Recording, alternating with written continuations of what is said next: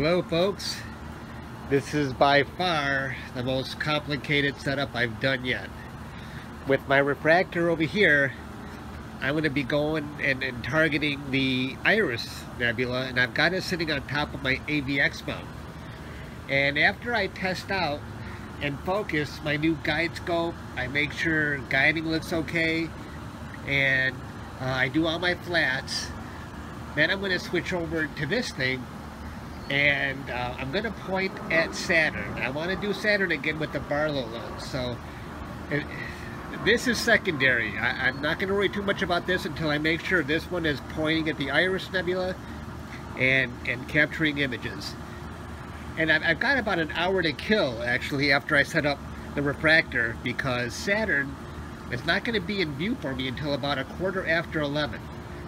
And that's because I have to wait for it to get past that tree over there, and I'm going to have about 40 minutes of space right about there before it hides behind this tree on that side. So it's going to be interesting. I give my chances about I got about a 50-50 chance, I'd say, that both of these will go as planned.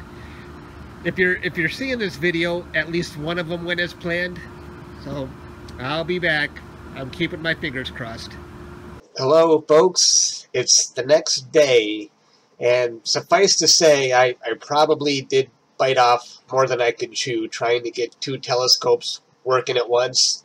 The AVX presented problems that I didn't anticipate. I had forgotten what backlash is really like, because the CGX does such a good job of handling backlash that when I tried to dither with my AVX mount, it would really just go into a tailspin. The backlash was crazy on that thing, and it took me too long to recover from dithering.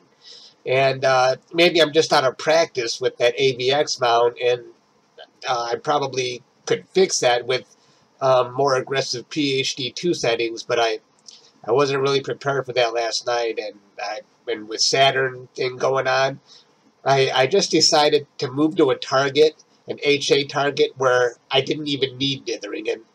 And I tried 45 minutes on the veil just to see if I could pick it up easily, and I think I'm going to be focusing on this target until I'm done with it. I like that East Vale Nebula. It comes up strong with only 45 minutes of HA, so I'm not sure if I'm going to do an HA plus RGB or a Hubble on this. I'll figure it out. And that's that. I'm probably going to save my AVX mount for planetary. I think it would do well where I don't have to be concerned about backlash and auto guiding. I mean, I was getting great guiding before with my AVX mount, but when you start bringing in dithering, I don't know, maybe some people know how to deal with that, but I had a hard time with it last night. And let me show you how Saturn came out, and I'm kind of disappointed in that one as well. Wasn't a great night. Let's close this one. Oh, there's my previous night Saturn. And this is, let's close these. Okay, well this is how it looks with the Barlow lens that doubled my focal length from 2000 to 4000. And look at the difference in size. I'm really surprised. That was bigger. It came out bigger than I thought. But man, how come I couldn't achieve focus? I'm really disappointed. I focused as best I could on that SCT, but the smaller one seemed like it was much better. I mean, maybe my Barlow lens was out of whack. I'm not sure, but I tried and I tried to make this Saturn look better, and this is what I came up with. I know it should be better. So it wasn't a great night. I'm probably not going to pull that again, trying to do two different telescopes in one night. I had my hands full, but I gave it a shot.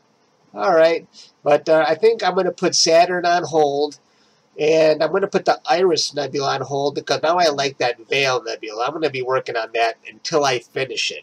All right, I'll see you guys later. Thanks for listening.